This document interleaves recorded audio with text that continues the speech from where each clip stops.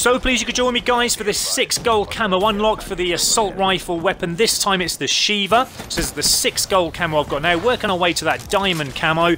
Now that's the moment I did open up the gold camo, guys. You can see there, I thought I'd share that moment with you. Now basically what you have to do, I'm going to help you get the gold camo for this weapon.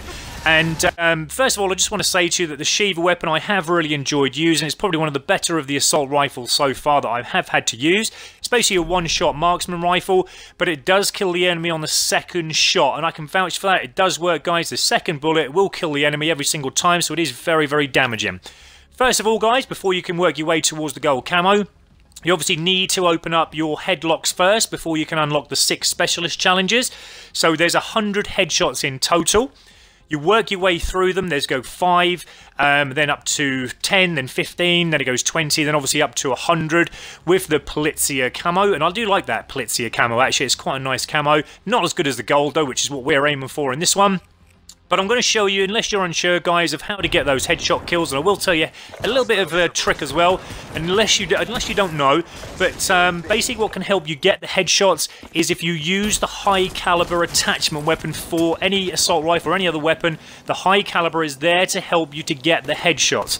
Put it on the attachment when you're after the headshot kills, because you need 100 of them. And I'll tell you what, guys, I can get nearly 20 in a match, 20 in one match in headshots when I use the high caliber. So please use it. It does really help you with the headshots. As you can see, I'm racking them up here now.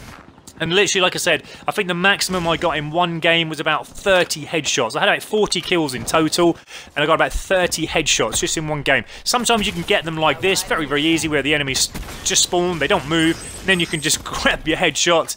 And again, even when you're in play, if you've got the high caliber attachments on, it will kind of focus in and aim in the headshots. You don't really need to do much aiming at all.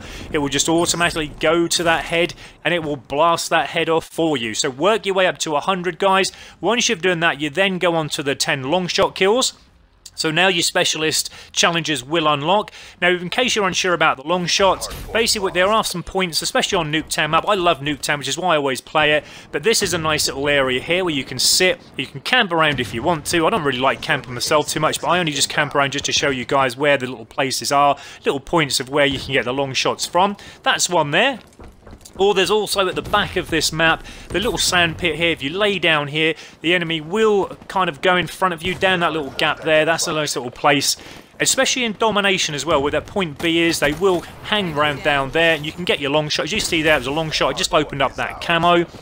So that's a couple of nice little places just to help you with the long shots. So then we go on to the burnt camo, which is the 50 kills without any attachments. That's a nice easy one, guys. Just take all your attachments off. Get your 50 kills, that will open up that camo. Then we've got the Bliss camo. There's a bit harder on this one. You literally need to take all your perks off. You need to take all your tacticals, lethals off, and just have 5 attachments, okay? So you have 1 eyesight, and you have 4, I think it's 5, yeah, 5 in total. And you need 50 kills with that. Then you go on to the battle camo, which is 2 rapid kills, and you need that 5 times. So that's not too bad a one either, that's nice and easy.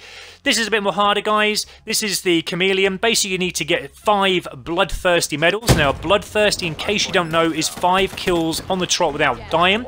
You don't need to have like a time limit before you get the kills in between.